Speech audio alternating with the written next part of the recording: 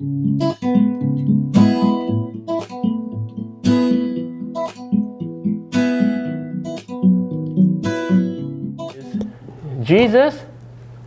has interceded for us.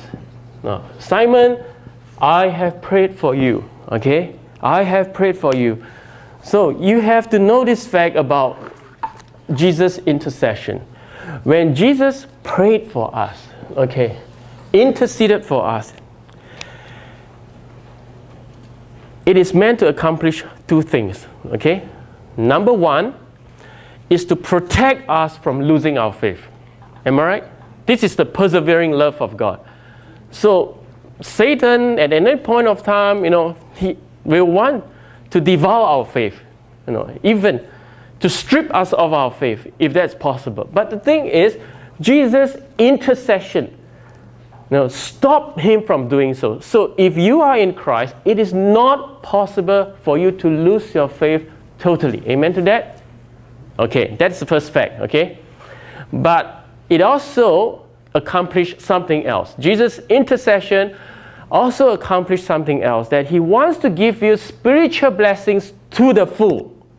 To the full. But for that to happen, for you to be able to receive his spiritual blessing to the full, when he intercedes for you, you must be brought to the reality of your faith. If you are really not there, you must know you are not there. Where are you right now? So with that, you will receive the full measure of his intercession. You understand what I'm saying? Can you get what I'm saying? All right? Now, I'm going to tell you now. You see, the problem with Peter is it's not Satan. It's not Satan. The problem with him is his false sense of his faith. He thought he is someone there. No, when you think you are someone there, now God can intercede for you, right? He intercedes for you. But he cannot give you the spiritual blessing when you are in a form of self-deceived state, complacency state. So he brings you down. His intercession is powerful, it's definite. So even when Satan takes the chance, this fella has a false sense of his faith. So I'm coming for him. This is the chance now. For 3.5 years, he didn't know a thing about where his faith is. So Satan asked, God, now is the time.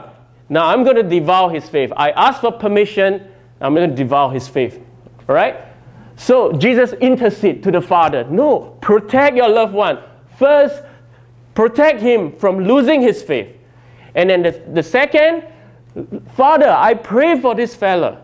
He's going to be of great use to you. So do to him what you would want. So the Father allowed him to be tested. He denied the Lord 3 times, brought to so much shame and defeat. He was brought to the lowest point, ground zero. And then from there, true brokenness come. Then the work of the Holy Spirit can fill him to the full. And the day of Pentecost came. That's why this fellow rised up and preached through the strength, the courage of the Holy Spirit. Not of his own, but of God. Amen? You get what I'm saying? Okay, so at any point of time, how do you apply this? When God prays for you now, when God intercedes for you, now you have many issues in your life. You have many issues in your life now. But when God prayed for you, he really brings you down to ground zero. So don't be afraid. When God strips you bare, with some trials, you feel I can't take it anymore. It's too much for me. Now God is doing something. He's doing something there to reduce you to true brokenness, humility, godly sorrows, so that when you reach that point, you can receive his spiritual blessing to the full, to the max. And that's what God wants to do in our lives. Young people, you get what I'm saying? So let's try to apply this now, okay? Let's try to apply this now. If you have sufferings, or let me say, if you find, hey, Pastor Vincent, my faith has been stagnated for years. I don't feel I'm growing much, maybe it's because I don't have much sufferings. Now, do you think in America people don't have sufferings? James said, we have trials of many kinds. I don't believe we don't have sufferings. We all have sufferings. We have a fair amount of sufferings. You know, in America, you know, I just read the other day, you know, like for every year, 1 in 10 persons suffer depression. Every year. But you're going to talk about the statistic as a whole, you know, like out of 10%, every 6 to 7 person will suffer depression or some sort of stress or mental related problems in their life. You know? Every 6 to 7%. Now, the problem is depression is such an intense, it is such a torment thing, you know, it torments the heart. So it's a great suffering, okay? It's the suffering on the inside. But the thing is, why are we not growing in faith? Even with so much suffering. So the question is this.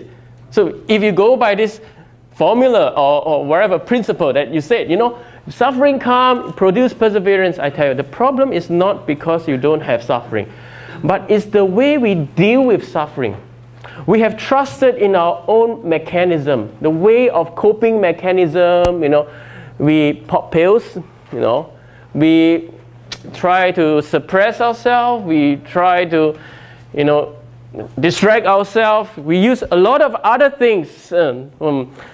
We try to have security. We trust in like social security and all this stuff. You know. So the thing is, suffering is supposed to come, hit you, and then you're reduced to ground zero, and then all you do is you just trust in God's promise. And over there, perseverance develops in you, character, and the hope comes in you. You know, God is going to do that in you, His loved ones. The way He will refine and consecrate the person is through that channel. But now, when you trust in other coping mechanism, you're going around, you know, and not hit, totally hit. You still have something else to trust. That's the thing.